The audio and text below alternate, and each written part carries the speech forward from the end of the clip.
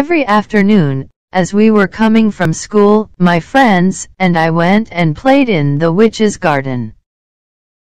Well, witch was the nickname that Miss Mary was given at neighborhood, because of her long gray hair, hunched back, and walking disability. As I mentioned before, it was a large lovely garden, with soft green grass.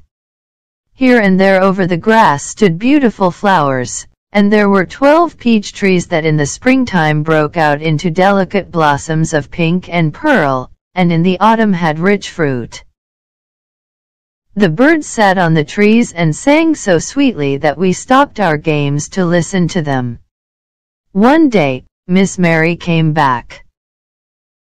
She had been to visit her sister, who was very sick, and had stayed with her for 7 years. After her sister passed away, she had decided to return to her house. When she arrived, she saw us playing in the garden. "What are you doing here?" she cried angrily, and we ran away. "My own garden is my own garden," exclaimed the witch. "Anyone can understand that, and I will not allow anybody to play in it." Therefore, she built a high wall all round it, and put up a notice board, "Trespassers will be prosecuted." She was a very selfish woman, and now we had nowhere to play. We tried to play on the road, but the road was very dusty and full of hard stones, and we did not like it. We wandered round the high wall when our lessons were over, and talked about the beautiful garden inside. Then, the spring came, and all over the country there were little blossoms and little birds.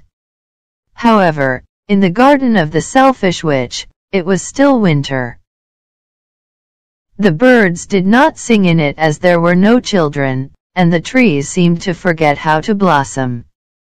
The only people who were pleased were the snow and the frost. The snow covered up the grass in white, meanwhile the frost painted all the trees silver. Sat at the window and looked out at her cold white garden, Miss Mary wondered why the spring was so late in coming. "I hope there will be a change in the weather," she muttered. But the spring never came, nor the summer.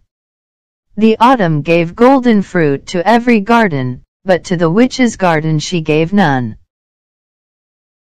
"She is too selfish," the autumn thought. One morning Miss Mary was lying awake in bed when she heard some lovely music.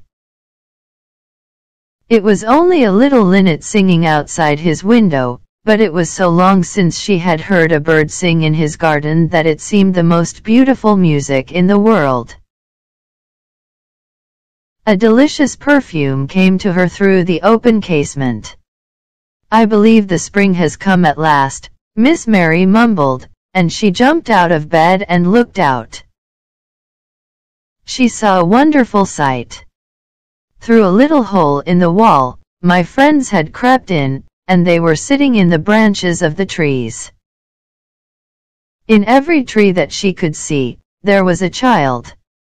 And the trees were so glad to have the children back again that they had covered themselves with blossoms. The birds were flying about and twittering with delight, and the flowers were laughing. It was a lovely scene, only in one corner, it was still winter. It was the farthest corner of the garden, and in it was standing Peter. He was so small that he could not reach up to the branches of the tree, and he was wandering all round it, crying bitterly. The poor tree was still quite covered with frost and snow.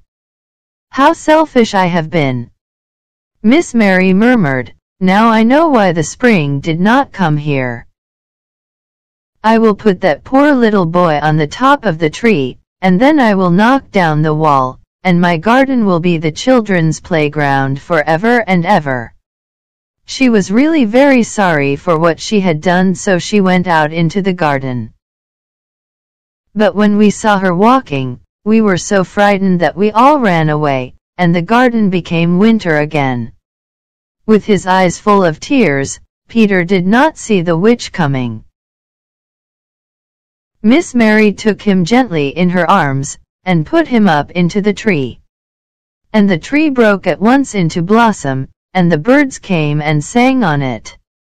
Stretched out his 2 arms, Peter hugged Miss Mary and kissed her. At that moment, we realized that the witch was not wicked any longer, and we came running back. "It is your garden now, little children," said Miss Mary happily. With great axe, she knocked down the wall. And when the neighbors were going to market at 12 o'clock, they found the witch playing with us in the most beautiful garden they had ever seen.